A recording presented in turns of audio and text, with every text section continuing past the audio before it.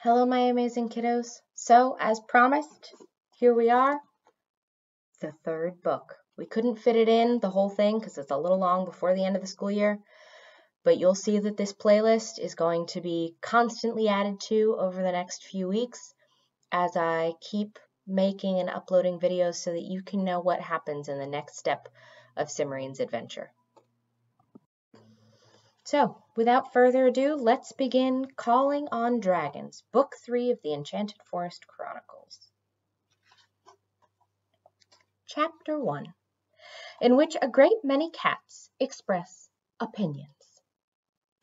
Deep in the enchanted forest, in a neat grey house with a wide porch and a red roof, lived the witch Morwen and her 9 cats.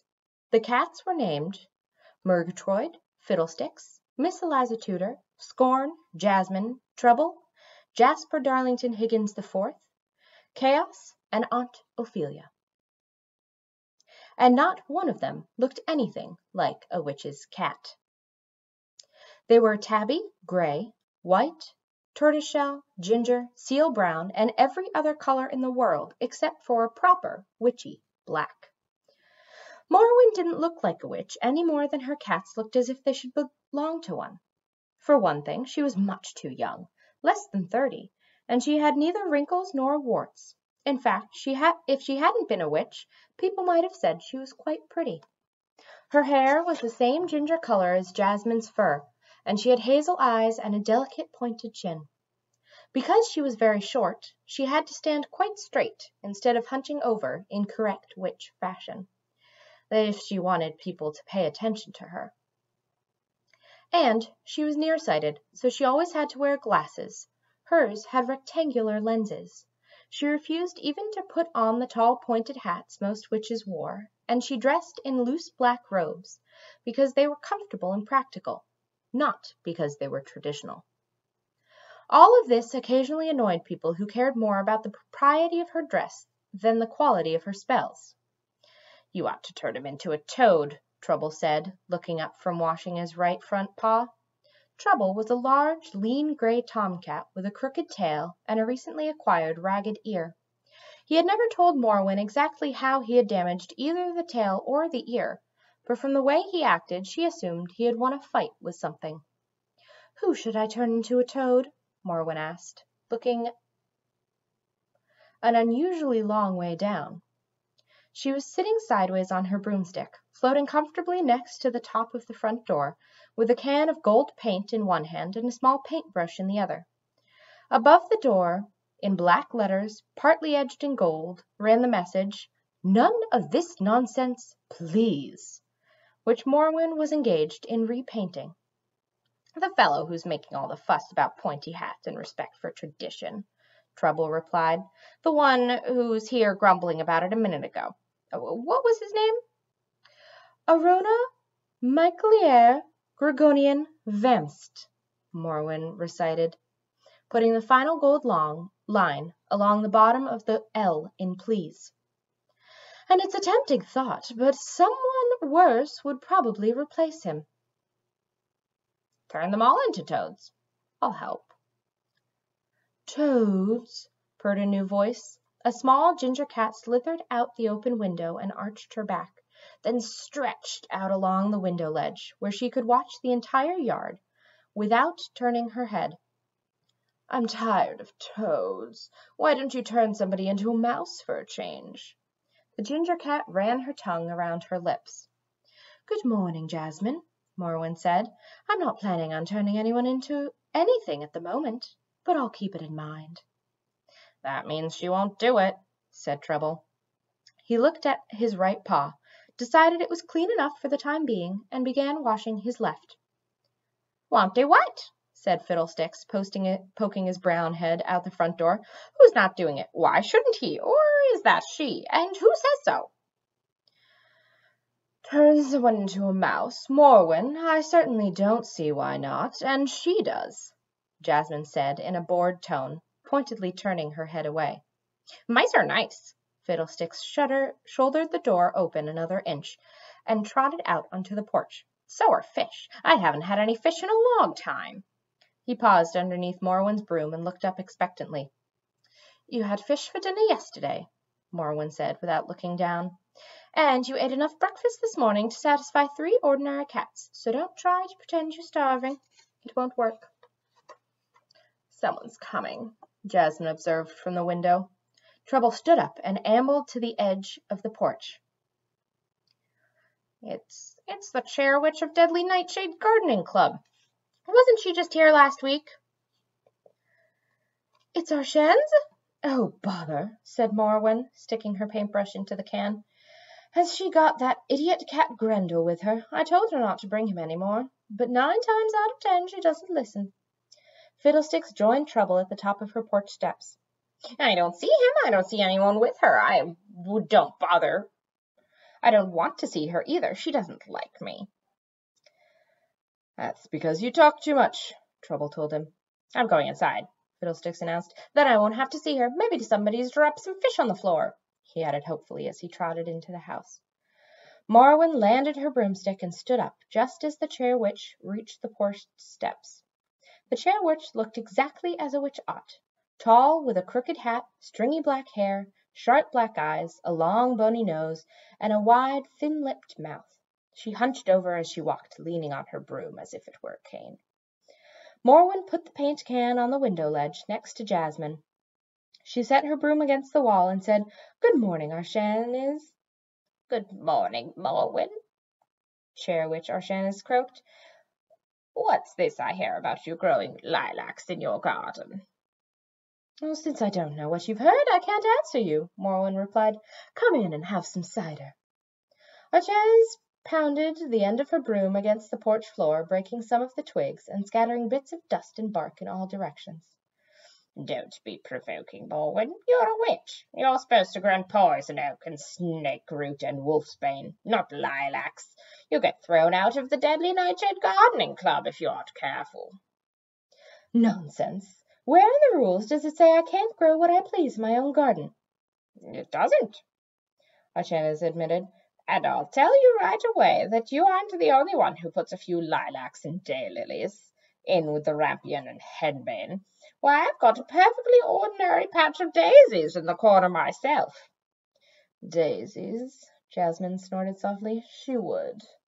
"But I've been getting complaints," Arshaniz continued, "and I have to do something about them." "What sort of complaints?" "That the Deadly Nightshade Gardening Club is too normal for witches," Arshaniz said gloomily. "That all we grow are everyday plants like cabbages and apples." "Apples are a basic necessity for witches," Morwen said, "and everyday plants don't turn people who eat them into donkeys. Who's complaining?" "Some fellow with an impossible name, Arona Mix something or other." "Arona Micklier Grinogian Vemst?" The chair witch nodded. "That's the one. I've gotten 6 regular letters and 2 by Eagle Express in the past month. He says he's going to write a letter to the Times next." "He would," Trouble muttered. "I said you should turn him into a toad."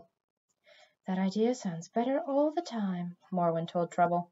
Then she looked back at Arshaniz, who, of course, had not understood a word Trouble had said.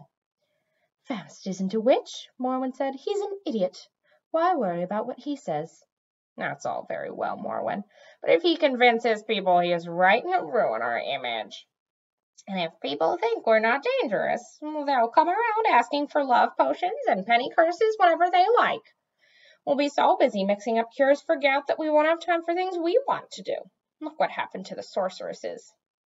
"I haven't seen any of them around lately." Arshaniz nodded. "They got a reputation for being kind and beneficent. And the next thing you know, everyone was begging them for help. Most of them moved to remote islands or deep forests, just to get away from the pestering. It's all very well for you, Morwen, living out here in the enchanted forest anyway, but A loud yowl interrupted the chair witch in mid-sentence. An instant later 4 cats tore around the corner of the house. The one in front was a heavy, short-legged tomcat with yellow eyes and fur as black as night. Behind him came a fat, long-haired tabby tomcat and 2 females, one a large calico and the other a fluffy white cat with blue eyes. The black cat streaked out into the front yard and made a hairpin turn, and leapt for the porch, where he clawed his way up Archaniz's skirts to perch on her shoulder.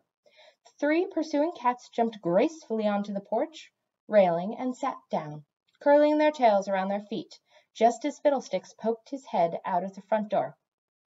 "What's all that noise about? Who's shouting? Is it a fight? Who's winning? Can I join?"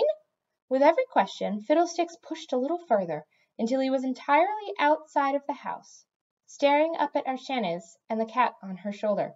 "Who's that?" "Meow," said the black cat in a complaining tone. "Yow, "Oh, yeah?" said Trouble. "Well, your father wears boots." Morwen gave the black cat a speculative look.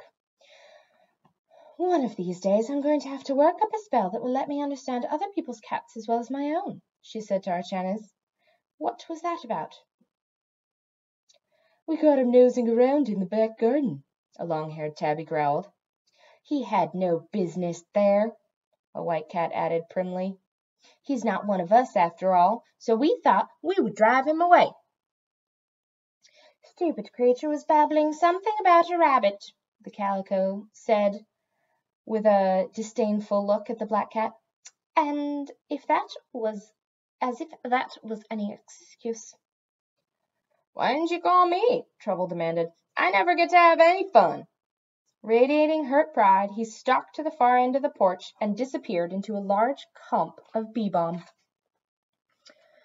"You know, people have been trying to get a perfect universal cat translating spell for years," Archaniz said to Morwen in a dry tone. She glanced at the cats on the porch railing. "If you do come up with one, I'd like a copy for myself." "Noisy old biddy," said the calico cat. "On second thought, perhaps it would be better if I left things the way they are," Morwen said.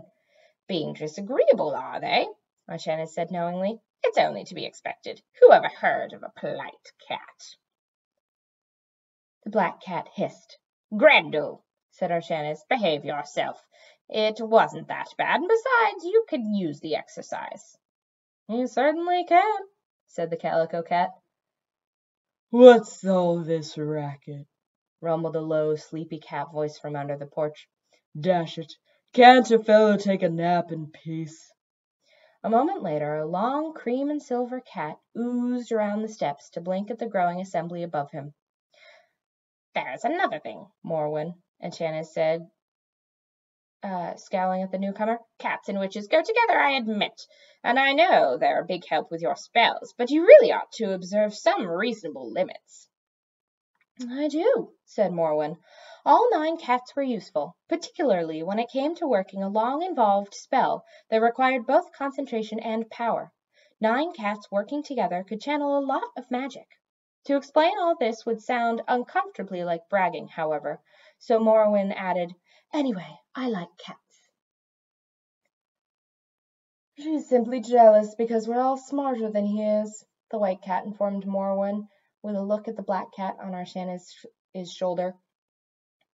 "What, all of you?" Morwen said, writing an eyebrow. "All of us," the white cat said firmly, "even Fiddlesticks." "I'm very smart," Fiddlesticks agreed. "I'm lots smarter than Fatso here. Don't you think I'm smart, Morwen?"